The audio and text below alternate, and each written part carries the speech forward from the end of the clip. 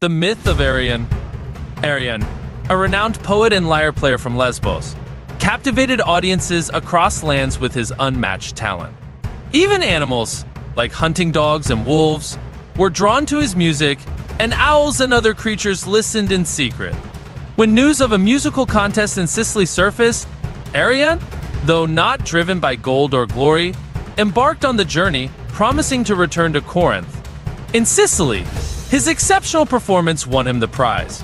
But on the return voyage, greedy sailors plotted against him. Threatened with death, Arion requested to play one last song.